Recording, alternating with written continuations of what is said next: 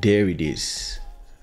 So we went to do a tattoo together with the wife. So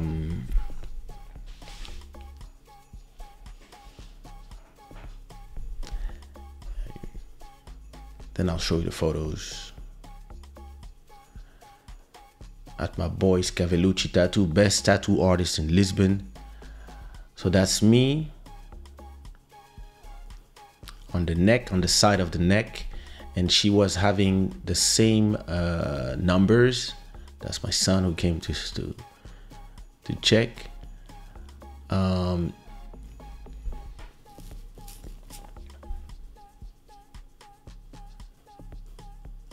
So we wrote, so you can see it here.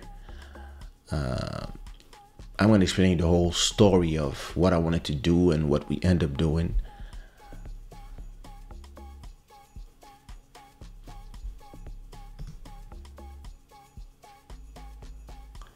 There we go.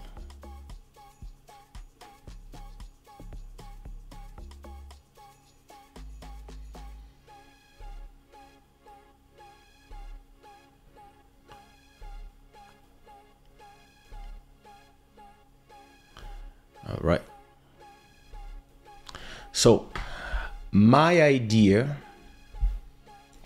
originally was to do Hamza or Fatma hand on the neck, on the side, with a small one like here in the back, and have 3 dates in Roman letters representing the birth of my son, the birth of my daughter, and then my wedding in chronological order. And my wife wanted to also do the Fatma hand,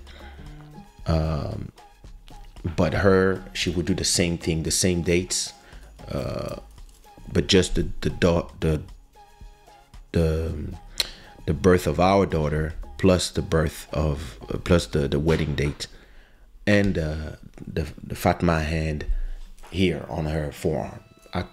I couldn't do it in the forearm because I'm already done out there. So I had a choice, like, and then my tattoo artist was telling me that the Fatma hand here wouldn't look as great because of the neck and, you know, all the movements of the neck. So I ended up doing the simple one, which is just the 3 dates here and some clouds that would go up to here, I guess, and up to here, some Japanese clouds, so that when I'm ready I can just connect everything here.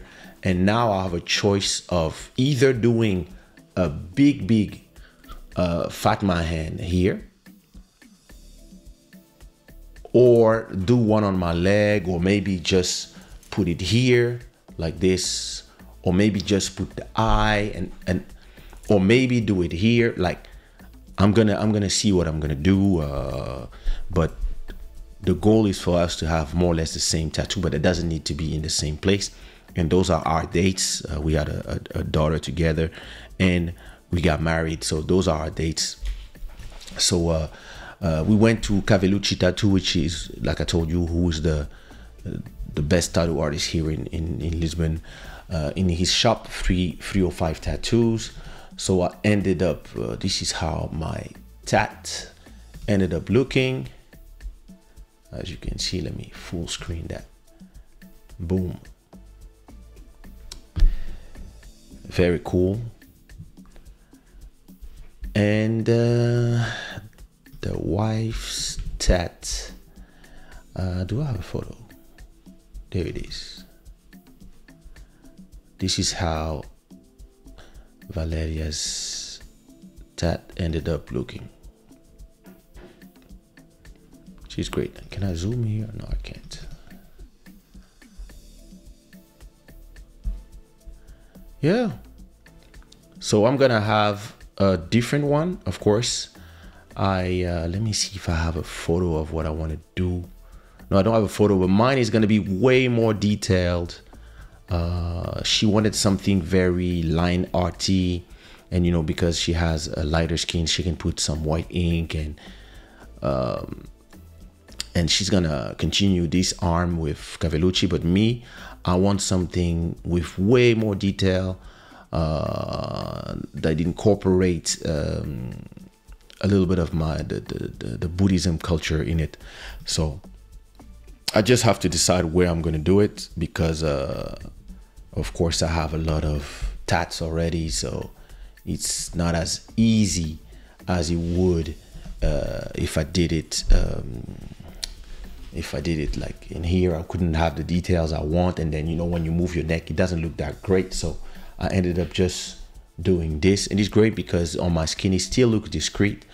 And I believe that I'm probably gonna just have it here, like a big one that maybe continues here, or maybe I can do a Buddha hand here. But I believe that here with the big eye and the hand that might go up to here, and then continue the clouds that are here to really like go until like the beginning of this tattoo is probably what I'm gonna do.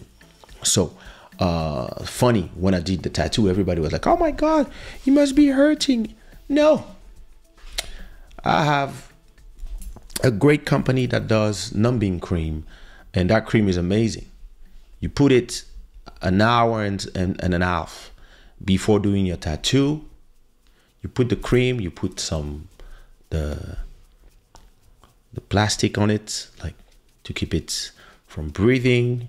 You let it rest for an hour and a half, and then when you do your tattoo, you almost feel nothing. So imagine here on the bones, or here on the bone of the jaw. I think there's one that is arriving here.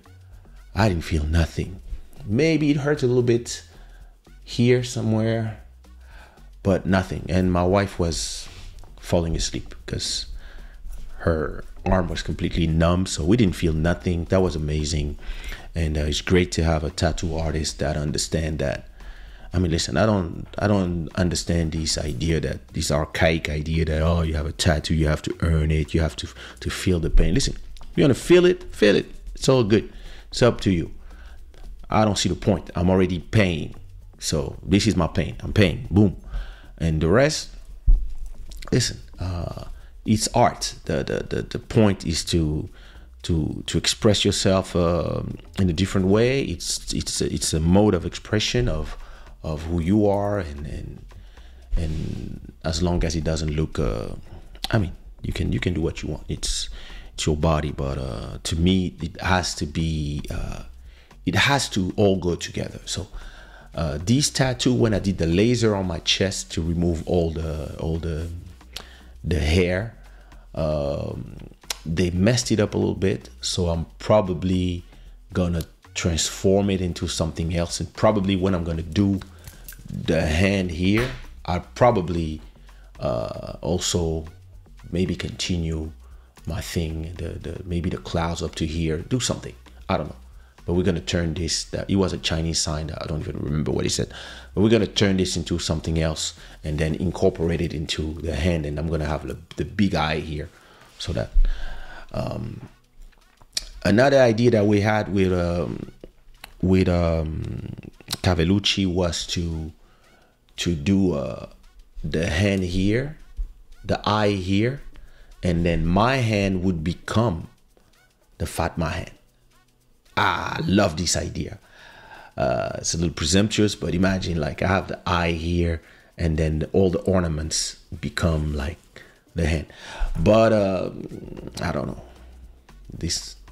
I don't know. Like I kind of like my tattoo stopping here. Like this is the next level when you start tattooing your hands. Maybe when I don't have space anymore, for now, I can still explore like my chest. I can still explore this part. So I'm gonna chill for now. I'm just probably gonna just finish my thing here, put my hand here, so that we really have like a joint tattoo with the wife. I think it was important for us.